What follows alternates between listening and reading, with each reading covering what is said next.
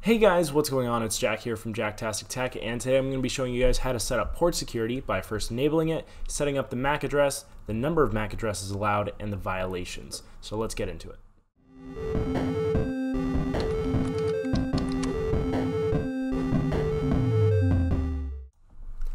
Alright, and so we are right back where we started in the last video where we set up a DHCP pool. Let's go ahead and let's throw in another laptop here real quick, and this one is going to be the bad guy. Duh.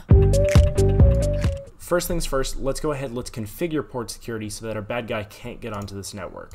So what we're going to do is we're going to, first things first, sign in. So jack.tastic1234. We'll enable 1, 2, 3, 4, and then get into configure terminal mode.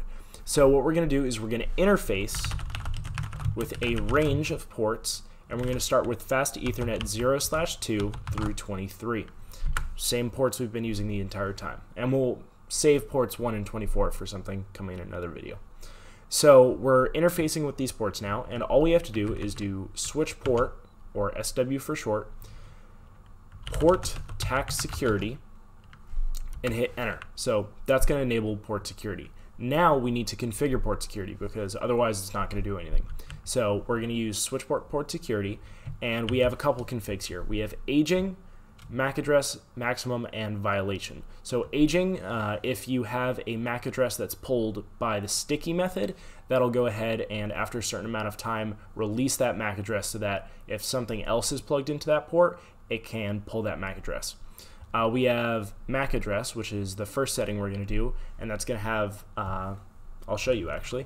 So MAC TAC address, it's going to have the manual entry and the sticky. So sticky is a lot more convenient, it's just a bit less secure. So the manual option is you type in the MAC address of the device, so it would be like the MAC address on the Ethernet port of a laptop.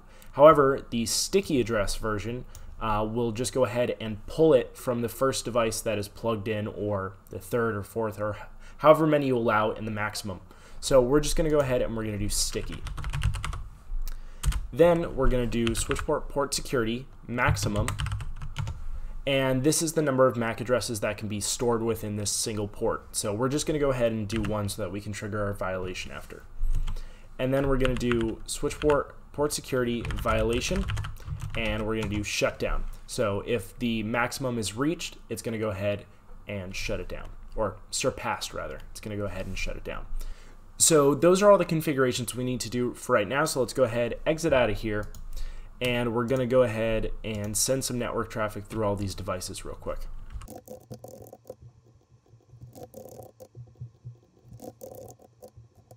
So I just went ahead and sent a ping command from each laptop to another laptop on the network, and if I go ahead and do a do show run now,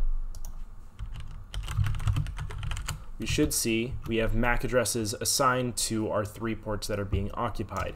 So what we're going to go ahead and do now is we're going to disconnect this laptop here, laptop 3, which is plugged into port number 2, and we're going to go ahead and we're going to plug it into the bad guy.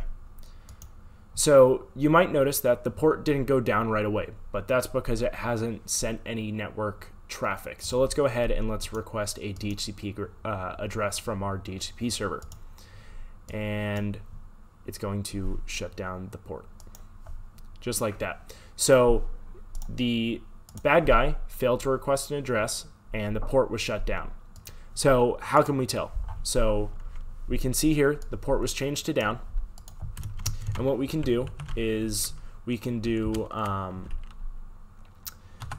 exit out of here, and we'll do show port tax security, and then we'll do interface FA0/2.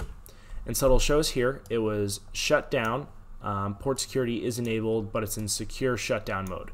And we can see the violation numbers. And what we're going to go ahead and do is we're going to disable this port and then turn it back on, and that'll allow us to pull a new sticky address. But first things first, let's go ahead and disconnect the bad guy. So we'll connect back into our good guy. The port will stay down until we fix this. So let's go ahead and interface with fast Ethernet 0/2, that port that was shut down, and we're just going to do shut and then no shut. And so now we can see the port went up, and if we minimize this, we can see that's good there. And just like that, it's working, so we're all good. The bad guy was not able to get into our network is still secure, and everything is safe and sound. However, as you can see, we're only using these first 3 ports. Another thing you can do for security reasons is just interface, range, fast Ethernet 0/, we're using ports 2, 3, and 4, 5 through 23, and then just manually shut them down. Now, if we take a copper straight through and we plug it from port 8 per se into there, it's not going to do anything because it's already shut down. And that's it for this video. If you liked it, go ahead, drop a like down below. If you didn't like it, drop a dislike. And if you really enjoyed it, tell me why in a comment. Tell me what you'd like to see in a future video. And until next time, peace out.